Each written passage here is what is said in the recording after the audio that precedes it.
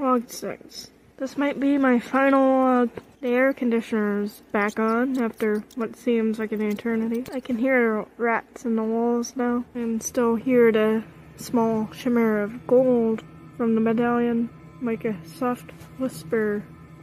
It's maddening. I've always hated humanity, but never enough to lock myself away from it. I don't know if this makes me hate them less or even more now. I guess I'll think on that answer soon. I'm going to do it, but not in the way they want me to. I'm just going to eat the damn thing, see what that does. Instead of putting it on, I wonder if it will have a reverse effect. I don't know what will happen, but I'm sure it will get me out of here. Hopefully soon, I'll be free.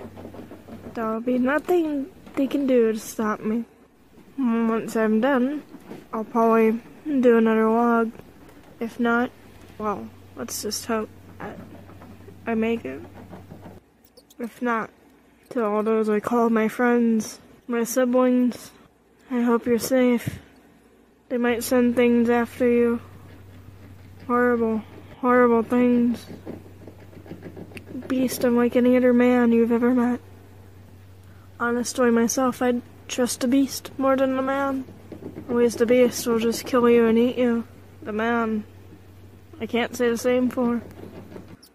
Until then, don't come to the Foundation. I'll see you all very soon. I hope you all stay safe. Goodbye.